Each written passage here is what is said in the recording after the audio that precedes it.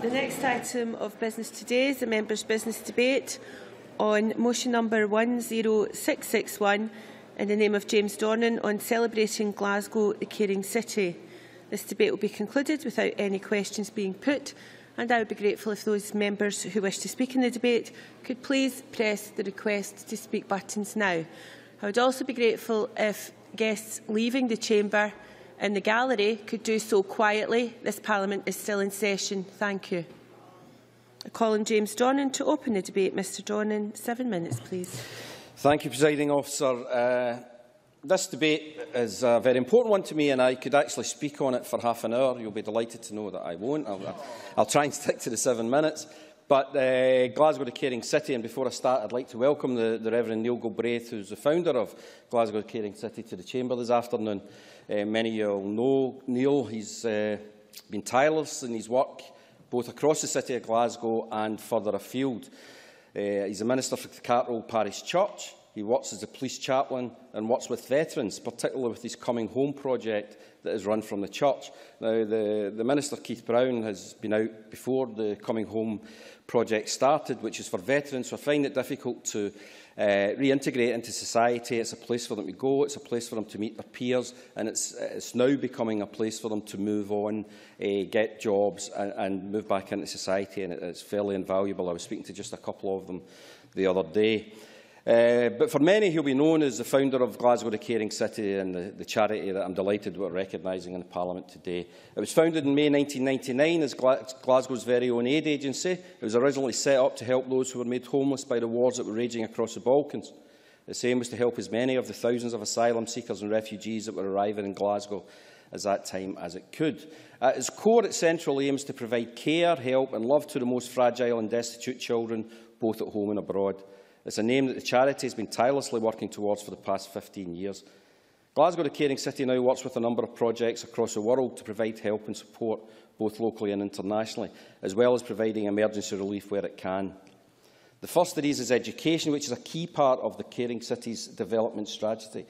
As the late, great Nelson Mandela once said, education is the most powerful weapon that you can use to change the world, and the Caring City have taken that mantra to heart. At home, they've been working on their Give a Kid a Goal project for the last couple of years. It started as a way to encourage P6s and 7s to think in a different way about the issues that were closest to them, and has grown into a much bigger project that gets kids involved, both in their local community, by organising or taking part in a community event or taking part in a youth organisation, to perhaps finding out a wee bit more about the history of people, or by getting involved in a local campaign. It also helps foster links with children worldwide, including by supporting the work of an international charity, gathering resources to be sent, or even just taking the time to learn about what life can be like for children in different parts of the world. Caring City are clear that they want to ensure that their projects work towards becoming self-sufficient, that they are providing help and expertise and education as the initial set-up, but the end game for them is to empower local communities across the world to make the decisions about what is best for their school or college. It's fantastic to see their vision in action in the many projects that I've visited that they've been involved in. I've also been fortunate to travel abroad to see some of the great work that they were doing in Uganda and South Sudan, and I'll talk about that in a minute. As mentioned, they also do a lot of work in disaster relief around their key themes. In education, it's by assisting in rebuilding schools that have been destroyed by natural disasters such as floods or earthquakes. This was clear with the support they gave to the people of Salil in Haiti to rebuild their school after the devastating earthquake there in 2010. Another theme to their work is security. Glasgow Caring City is, I believe, one of the best examples of a charity that sees security not only as physical security from harm, but also what can be seen as human security. The belief that being secure is more than just having police and an army, but that security also comes by having easy access to food and water, having a secure job, home, relationships and family life. Human security was at the heart of their work in the post-tsunami Sri Lanka, where the Caring City invested in medium to long-term projects in the fishing and hospitality industry, which became self-sustainable. This has meant that the community could start to build a better future for themselves out of the horrors of that fateful Boxing Day. It was also apparent in their work in South Sudan at Matthew's Farm, which helps young men and women become farmers and teaches them the skills that they need to farm land as well as to read, write and do basic maths. And I had the pleasure of visiting Matthew's Farm, which was funded by Ross Galbraith, who I want to give a special mention to as well. He's the International Development Officer for the Caring City. And he has seen Matthew's Farm growing from being just a patch of land to being a sustainable farm where the people who use it can now take their goods, grow their goods, take them to the market, sell them at the market, feed their families based on what they get from starting to grow these, and that was not the case before. And it's made a huge difference. I spoke to a number of people who have benefited from it, and it was just fantastic to see. Closer to home, the Sofa Cycle initiative, which makes use of recycled furnishings and white goods to give to people across Glasgow who might just need a helping hand to help make their home life more secure. Under the health banner, the Caring City has done some great work, particularly around the beautiful game. When I was in Uganda, I watched a football match between some local children who were all wearing Scotland strips, donated by Scotland's captain, Darren Fletcher. A great initiative and one that I hope gets continued support. Presiding Officer, I've only scratched the surface of the many great projects that the Caring City have worked on or are working on at the moment. It's fair to say their work has had a huge impact both at home and across the world. I've been fortunate to see first-hand a lot of the work that they're doing in my constituency and in Glasgow, as well as further afield, as I've just mentioned. And they're a brilliant example of the sort of work that epitomises the Glasgow spirit. I've spoken about the brilliant Celebration City Festival in the previous debates, during the Commonwealth Games, which showed the city at its best. I am proud, this comes as no surprise to anybody in this chamber, I'm proud of my constituency. I think there are lots of great things going on in my constituency, and I could bore you to death with all the examples that I have. But I have to say that there won't be many better that shows my constituency and, in my view, the city of Glasgow and the country of Scotland in a better light than Glasgow the Caring City. I know they've done great work over the last 15 years, and I look forward to the work that they're going to do over the next 15 years. I know the Minister's visited them before, and he has a close relationship with them, and I'm sure he'll have some kind words to say about them. But I just want to put on the record how delighted I am that they're there for all the people that they help, and also the fact that they're based in my constituency of Glasgow Cathcart. And I want to once again thank the Reverend Neil Galbraith and the others for all the work they do. Thank you. Many thanks. We now turn to the open debate. Speeches of 4 minutes, please. Mary Scanlon, to be followed by Hans Malik. Thank you, Presiding Officer. I welcome this member's debate, not only as an opportunity to celebrate the 15th birthday of Glasgow the Caring City, but as a chance to highlight its achievements and to raise its profile. And I would like to thank James Dornan for securing time in the Chamber for us to discuss this motion. It's exactly the type of motion that members' business was designed for. As a spokesman for education and lifelong learning, many of the projects supported by Glasgow the Caring City resonate with myself, such as projects involving the Ikoto School in southern Sudan and the Himbaza School in Burundi, as mentioned by James Dornan. We regularly debate issues relating to education in this chamber, but we often fail to consider just how fortunate we really are with university opportunities for education from preschool all the way to university, giving Scottish children, male and female, the chance to discover and realise their own potential. And this is not the case in some parts of the world, so I'm proud to see charities such as Glasgow the Caring City working in countries like Burundi and southern Sudan to help deliver education opportunities to those who need it most. I may be old-fashioned, but I've always believed that access to education and training is one, not the only route, but it is one route out of poverty. I also praise the charities Give a Kid a Goal campaign, which encourages children in Glasgow to fundraise for the Himbaza School project. This not only makes these children more aware of the world around them, but demonstrates just how fortunate they are to have a good education and economic security and more, as James has outlined, and quite often issues that we can take for granted. The projects supported by the charity in Malawi, such as the David Livingstone Clinic, are a reflection of the special partnership between Malawi and Scotland, founded in 2006. This clinic provides training facilities for student nurses and primary care to mother and babies, and we have debated the dire circumstances of maternity care and the effects on mother and child in this chamber in the past. And if I may say, Deputy Presiding Officer, I do remember your input and concern into many of these debates. Another Scottish charity, Project Trust, sends around 10, 17 to 19-year-olds across 5 projects to Malawi each year on 12-month placements, and it's also a member of the Scottish-Malawi Partnership and has contributed to teaching and social care in the country for many years. So as well as sending up to 300 young people to 20 other countries each year, Project Trust is another great example of young Scots and other nationalities striving to make a difference to those who are less fortunate, and we should all be very proud of them. Glasgow the Caring City not only carries abroad the great name of Glasgow. I cannot claim to be a representative or a resident of Glasgow as a Highlands and Islands MSP, but I do recognise good work when it's being done. But Glasgow the Caring City is an ambassador for Scotland and the United Kingdom, demonstrating our compassion and outward-looking vision. The United Kingdom has the second largest aid budget in the world for international development and is in fact the only country in the G8 to meet and regularly meet its aid target. And on top of this, Scotland contributes an additional £9 million through its International Development Fund towards projects in Malawi, such as the David Livingstone Clinic, in addition to Glasgow the Caring City, which was one of the first Malawi Millennium projects. I'll just finish there, as I see my time is coming to an end.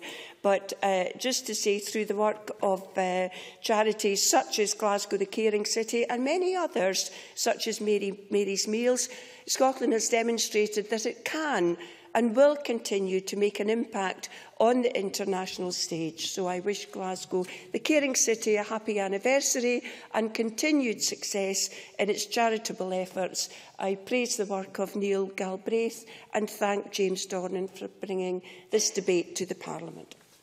Many thanks. We have a little bit of leeway with time this afternoon. Hansala Malik, to be followed by Linda Fabiani. Thank you very much and good afternoon, Presiding Officer. First of all, please allow me to thank James Dornan for raising the motion celebrating the 15th birthday of Glasgow the Caring City, and of course Reverend Neil Galbraith, who I have known for many years. I'm very pleased. James Dornan went on to advise us and inform us that the charity is based in his ward, as it is in my regional area as well. I've had the privilege of travelling with Neil Galbraith in a number of countries, pursuing giving and carrying out charity throughout the world.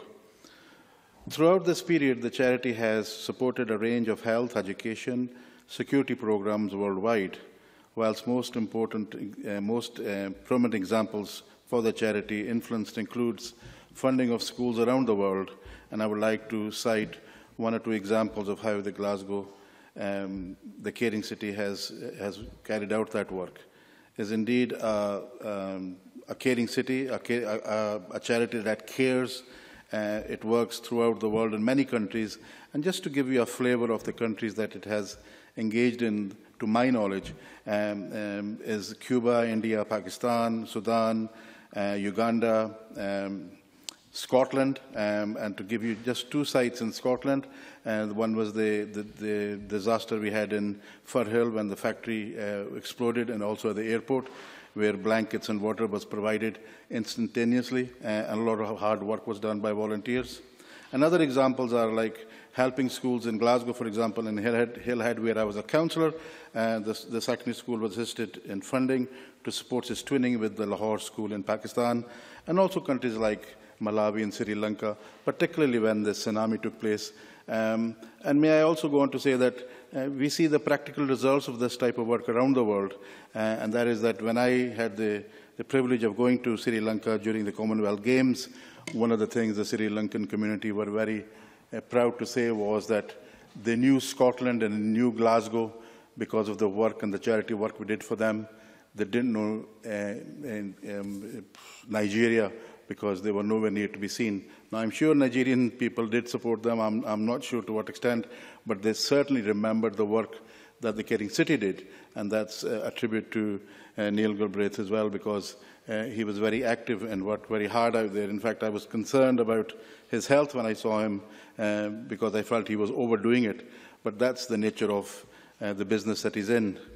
There are another examples of charities in Glasgow which do a tremendous amount of work around the world for us. UCare is one example, who fund schools around the world. Also, charities like the Islamic Relief, which is renowned for its work around the world and has been supported by the Scottish Government on occasion in regards to supporting, help rebuild schools, refurbish schools, stock equipment, to bring children the quality of education that they deserve.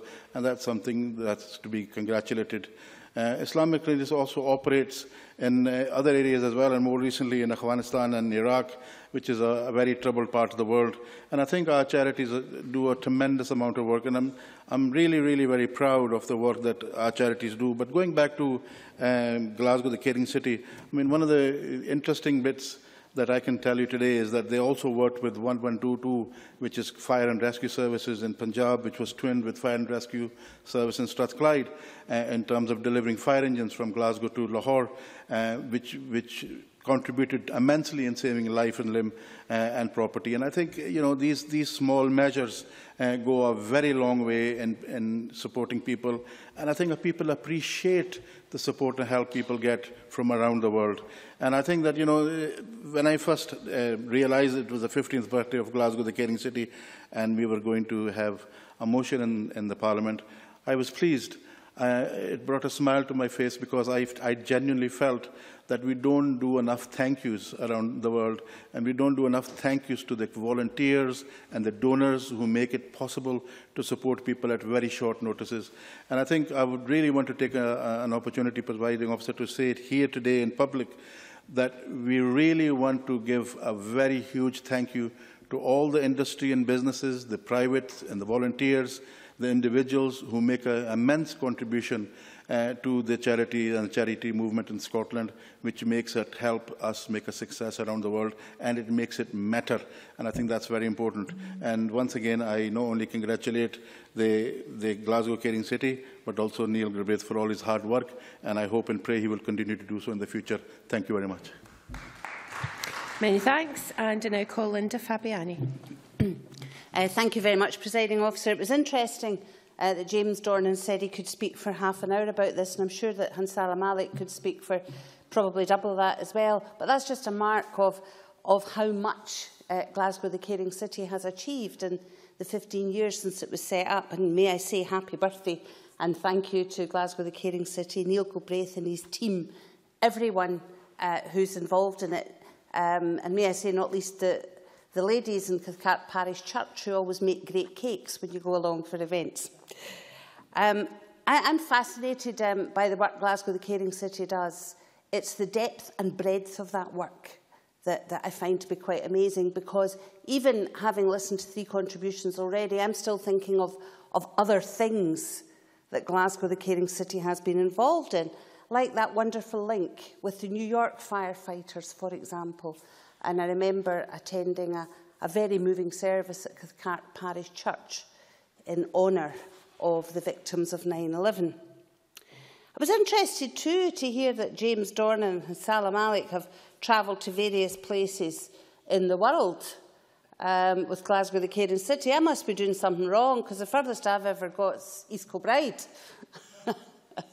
But I mention East Kilbride for a reason. It's my constituency, but also to make it quite clear that Glasgow the Caring City does do work at home out with Glasgow the city itself, because it's that kind of charity. Wherever there is felt to be a need, you will find Glasgow the Caring City. And one thing that I have been involved with in East Kilbride is the Give a Kid a Goal project, which I just find very, very uplifting. And both Hunter Primary School in EK, as well as St Vincent's Primary School in EK, have been involved with that. And their head teachers are to be commended to have realised the value of the Give a Kid a Goal project, because what it does is it makes quite normal and quite natural that children work towards goals themselves, whilst recognising that they should work towards these goals for children in other parts of the world too. And too often, You know, we hear phrases like charity begins at home. But do you know what? What Glasgow the Caring City does is makes it quite plain that charity may well begin at home, but it certainly shouldn't end there, because we are all one big global family. I feel that's what's so very precious about them. It's the imparting of that to young people and making it fun. Now, certainly, it's a long, long time ago that I was at primary school, and I'll accept the Minister from this, but I think just about everyone else on the floor of the chamber here would recognise that when the teacher ever said, oh, the reverend from the local church or the priest from the local RC church is coming along, you were like, oh no. But I'll tell you what, in the schools in East Kilbride, if you say the Reverend Neil Galbraith's coming along, they're like, yahoo, this is wonderful. We're going to have a great time. And it does raise their self-esteem too. The other thing that hasn't been mentioned today is a Cross-Out Child Poverty initiative that has been started and carried through by Glasgow the Caring City. And this is something that I want to extend to East Kilbride as well. And I have to, hands up here, been quite lax in so doing, but that's a project that's ongoing. But again, it's a recognition that we have to work across borders and across boundaries. Because yes, there is absolute poverty in other parts of the world that should be addressed, we should be raising awareness of. But there's relative poverty in our own country, in our own cities, in our own satellite towns, in our rural areas. And we have to recognise that as well. And if we're truly talking about successful cities, successful towns, successful nation, and then extending that across the world, we have to recognise that we're all in it together. I think that's what Glasgow the Caring City does in a wonderfully non-judgmental way that we can all learn lessons from. And I'm delighted today to be recognising that 15th anniversary. And I don't just wish them a further 15 years, but way beyond that. Thank you. Many thanks. I now invite Hamza Youssef to respond to the debate. Minister, in around 7 minutes or so, please. Thank you, Presiding Officer. It's a privilege for me to close this debate on behalf of the Scottish Government and also as a proud Glaswegian. I thank James Dornan for securing this precious parliamentary time. I fully endorse the motion and join with others across the chamber in complimenting Glasgow the Caring City for the excellent work that they've been involved in, both in Glasgow and overseas over the last 15 years, and congratulate them on that 15th year birthday. And too, let me add my compliments and real regard for Reverend Neil Galbraith personally as well. It's a testament that everybody in this chamber, everybody across the political parties speaks so highly of him, but also know him as an individual. He is one of those forces of nature that is very difficult to say no to, sometimes even suddenly, annoyingly unable to say no to him. Some excellent speeches across the chamber, though I fear Linda Fabiani may have got herself into trouble from our local priest or minister, but nonetheless good contributions, all reflecting on great facets and strands of the work that's being done by Glasgow the Caring City, and too many to mention. You know, I was reflecting when the discussion was going on in the chamber that there's two favourite parts that I had to the Commonwealth Games opening ceremony.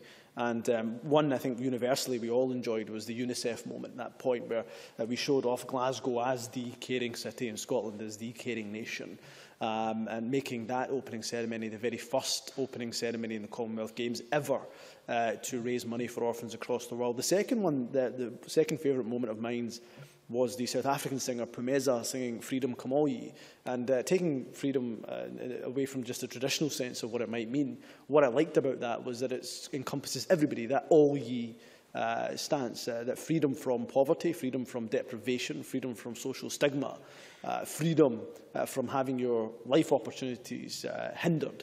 Freedom for all ye, if that doesn't just mean for Scottish children, for Glaswegians, but also for those across the world. And if ever there's a charity, an NGO that sums that up, then it has to be Glasgow, the Caring City, for the work that they do here domestically in Scotland, but also overseas. And there's very few organisations that I know that manage to do both with the success that Glasgow, the Caring City, does.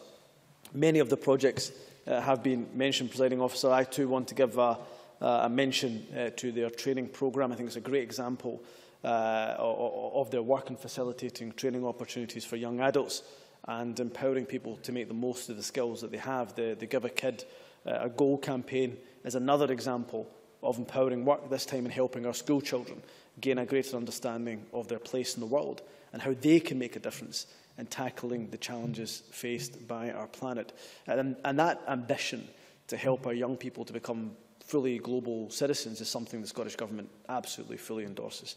It's a key part of our Curriculum for Excellence, and last year myself and the Cabinet Secretary for Education, we jointly announced funding for 6 development education centres to work with our young people in Scotland round the ethos actually of that Give a Kid a Goal campaign to empower them, to give them the knowledge of the world that we live in, to ensure that they gain an appreciation of the difference that they can make. And that is hugely important. In a world where people are cynical, as Linda Fabiani mentioned, cynical about giving money overseas and why do we do it, and charity begins at home, etc., etc. And in this day and age, when finances are tough, we're in difficult economic times, then we have a real obligation to ensure that our children are educated and understand the responsibility that they have as individuals, as global citizens. When it comes to demonstrating partnership work, something the government is always keen to highlight, then there's great examples that are provided by Glasgow the Caring City. I think about their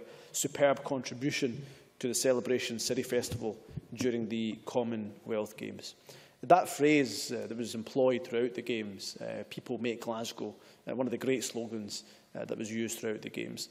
Glasgow the Caring City helps demonstrate this through the work that they did in working with 40 other partners to showcase the very best of Glasgow hospitality throughout what was a superb cultural programme and activities throughout the Games, attended by over 10,000 people. So some of the work that they're doing domestically is there on the record. But also brings me to looking at some of their overseas work as well that they've been involved in over the last 15 years. Much of that has been mentioned. Hanzala Malik mentioned the genesis of that at the time of the Balkans conflict. The motion, though quite rightly, also recognises the support that's been given to Himbaza School in Burundi. That's just a flavour of the work. They're doing work in South Sudan, Malawi, Uganda and throughout the developing world. I was interested to hear from James Dornan about his own trip, and I remember reading some of the articles that he wrote on his return from Uganda, from South Sudan.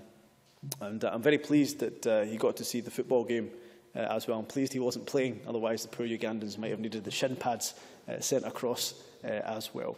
The Scottish Government aims through our international development policy for Scotland to be seen as a good global citizen, but a global leader as well. And I'd like to take this opportunity to acknowledge the work that Scottish charities like Glasgow the Caring City do, but it's underpinned, and every member has mentioned this, by their volunteer network that they have. People have a real affiliation, not just through Cathcart Old Parish Church, which I've had the pleasure of going to, but much wider across the city and across the country as well. We have the easy job as politicians of putting the funding together, making the resources available where and when we can. It's those that are on the ground in charities like Glasgow the Caring City that actually get it done. So I commend them for doing that.